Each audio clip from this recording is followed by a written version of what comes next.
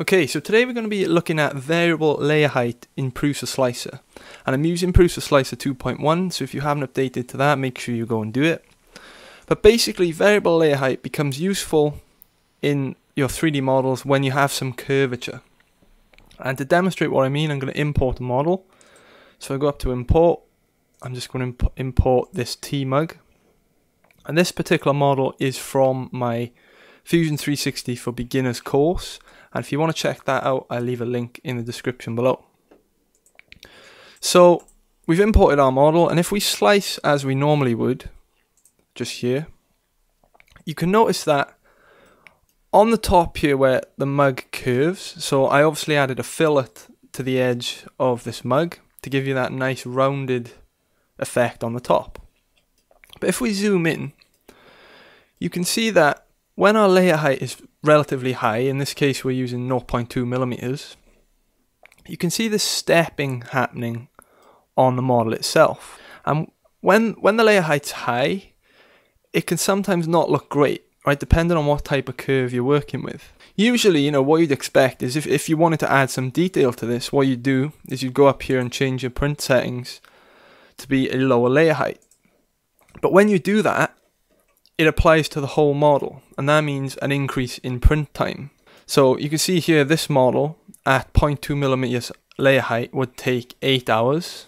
If I resliced that at 0.05 or 0.07, there's a good chance it could take over 24 hours. But what you can do is there's a tool in Prusa Slicer that allows you to have variable layer height.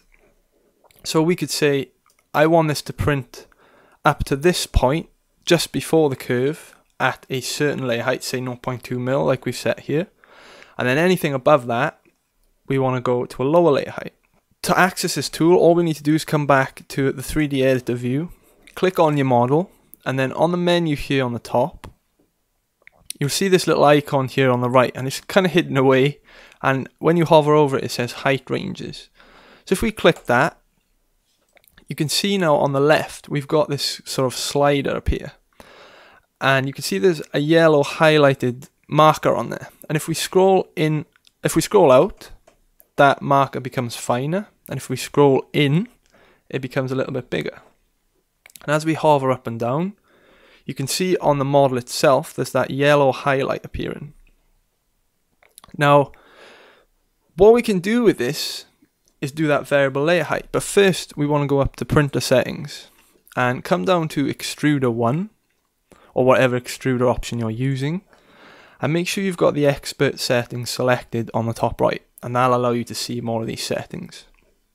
And notice here we've got a setting called layer height limits, and the minimum and maximum are set here by default to 0.07 mil or 0.25 mil.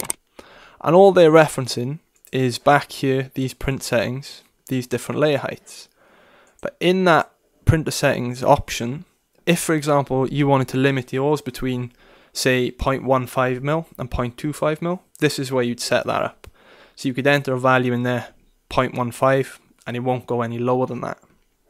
So if we come back to the plater, what we can do now is use this tool to create a nice smooth curve. So if we zoom right in, you can really see there the stepping that's happening, and it looks okay, but when you print this out, it becomes really noticeable.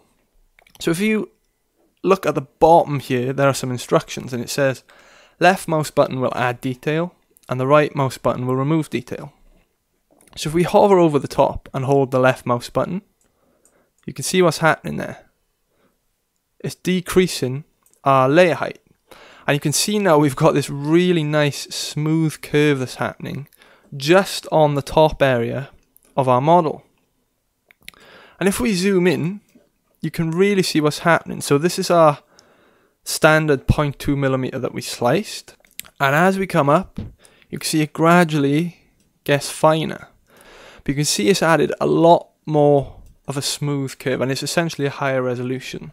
And you can apply this to anywhere on the model, but bear in mind, due to the nature of the FDM printers, it will apply it to the whole layer. So if we wanted to apply the smoothness to the handle, it would also have to apply it to the center of this mug. But as I said, it's useful for certain parts of a model, like exactly like this, I'd want to print this relatively quickly. I could print the bottom portion of this all the way up to the top of this curve here in a layer height of 0.2 mil, and then I could switch it over to what would be 0.07 mil, because that's what we set up, and it just gives you that nice smooth curve. And that's a cool little feature, I think, inside Prusa Slicer, and a lot of people don't know about it because it is kind of hidden here on the top. But hopefully you found that useful and you learned something.